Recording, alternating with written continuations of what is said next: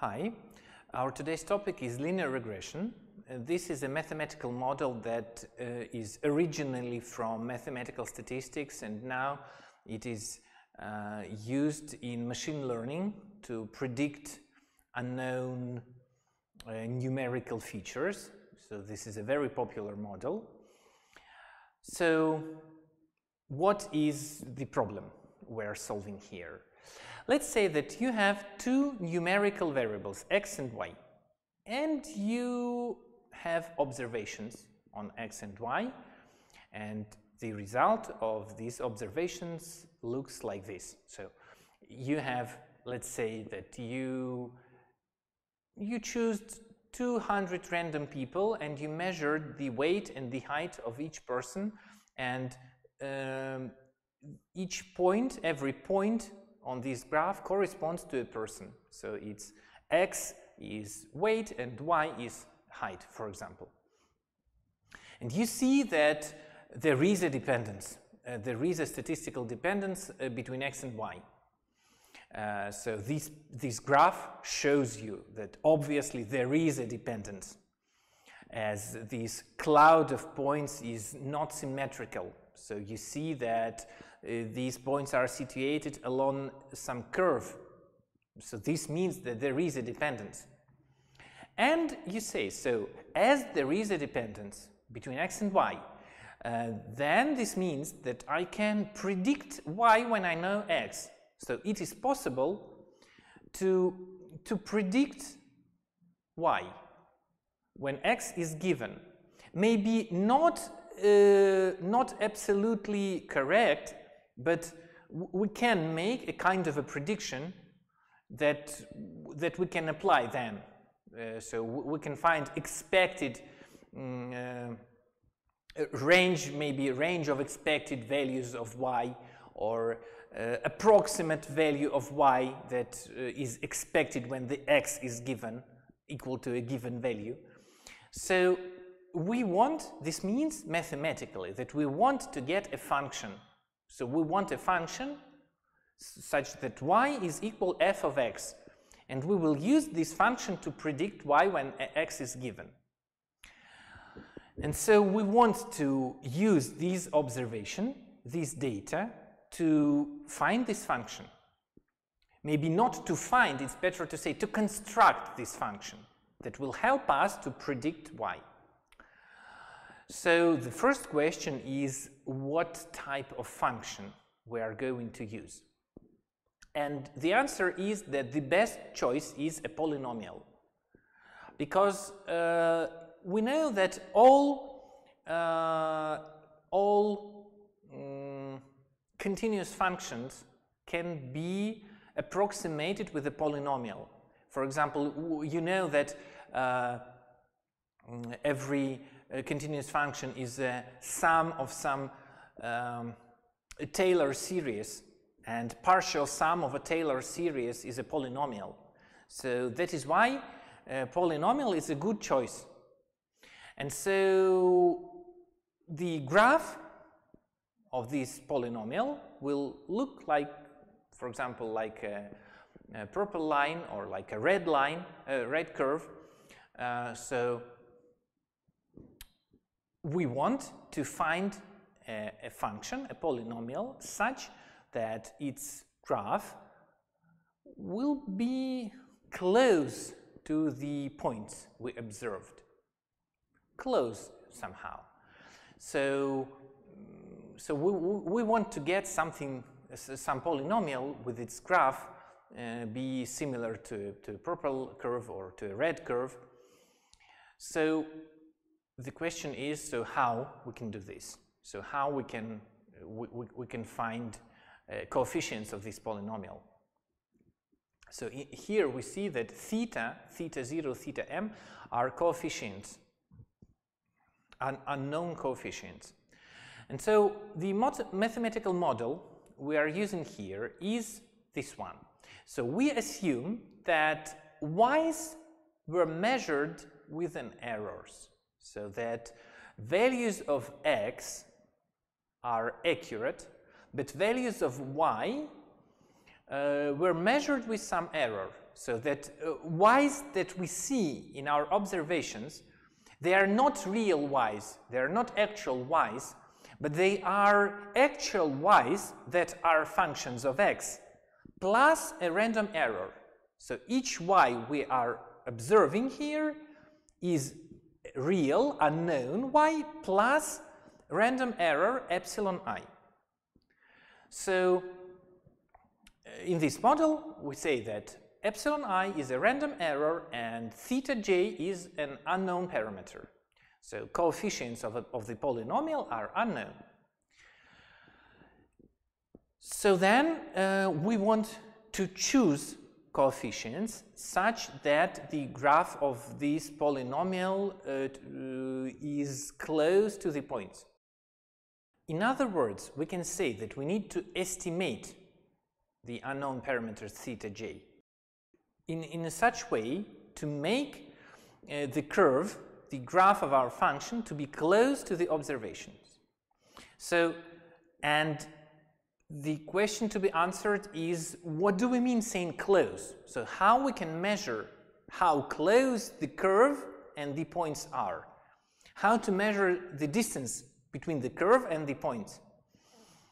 So the most popular way to do this is to measure this distance as a sum of squared vertical deviations of the points from the curve.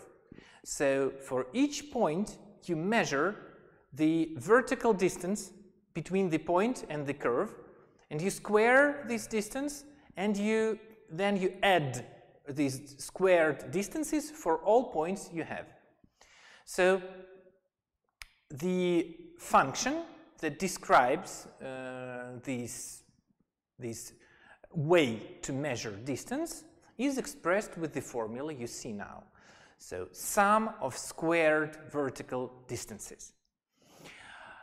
Why vertical? Because we have just assumed that only y's are measured with errors. So we assume that x's are accurate and only y's have some deviations from their real values, from their actual values, due to errors, because of the errors. And so that is why we measure only vertical deviations. Y squared, so I will answer this question a little bit later. So then, after this is done, we can find coefficients, we can estimate coefficients theta 1, theta 0, theta j, theta m, as just minimizing this function. So we want to minimize the distance between the curve and the points. And so parameters estimators are found by minimizing this function, by minimizing the distance between the curve and the points. So here in the last formula, theta without indexes is understood as a vector. So theta is a column of theta 1, theta m. So column of the dimension m. And so we are minimizing this function. So we know from calculus how to find a minimum point of a function of several arguments. So we can find partial derivatives of r over theta 1, theta 0, theta 1, theta 2 up to theta m, and we'll get m plus 1 equations, and we solve this system of equations and we get critical points, and then we check which of these critical points is which is minimum and which is maximum point and which is neither minimum nor maximum. So we use standard approach from calculus to find this minimum point. So, and this method is called ordinary least square method, OLS, or sometimes without ordinary, just a least squared method, LS method. So this is the most popular method to estimate coefficients, unknown coefficients of a polynomial in linear regression model. So why this method is the most popular? So it is proved that this method, that OLS, is the best method when the errors have a normal distribution. As you know that when the distribution of observations is known, so we know the distribution up to several unknown parameters, then we can apply the maximum likelihood method to estimate these unknown parameters. And here also, if we assume that the distribution law of these epsilons, of errors, is normal, then we can apply the MLM, the maximum likelihood method, to estimate unknown thetas. And the OLS, the ordinary least squares method, is a consequence of the MLM in this case. So when we apply the maximum likelihood method for estimating unknown thetas, then what we get is the OLS method. So maximum likelihood method is maximizing the likelihood function, as you remember. And so it turns out that the likelihood function looks like this sum of squares with minus sign. So maximizing the likelihood function is equal to minimizing the sum of squared deviations. So this is why this method is used so frequently, because it is the optimal method when we have normally distributed observations, and we have normally distributed observations very often. So that is why this method is also used very often. So then, this method is also easy in calculations, simple in calculations. So OLS estimators can be found without actually solving the minimization problem. I told you that to minimize the function, to find the minimum point of a function, you are to find partial derivatives, to equate them to 0, and so on. Yes, this is true, but for the OLS method, this problem has already been solved and has already been solved in general, not for particular polynomials, but in general. And so how it was solved? The solution can be easily expressed in form of matrices and vectors. So let's define the H matrix in a way you see now. So the first column is consists of just ones. The second column are x's, the third column are squared x's, the fourth column are cubed x's, and up to the m power, to x power m. Then y is a column of y's, and theta is a column of thetas. And so then theta hat, column of estimators of unknown thetas, can be found with this formula you see now. So H transposed times H power minus 1 times H transposed times Y. So this means that the only operation you should know to find OLS estimators is just multiplication of matrices. So, and multiplication of matrices is just an arithmetical operation, a very simple operation that can be realized just in any programming environment. So not only in you don't need some special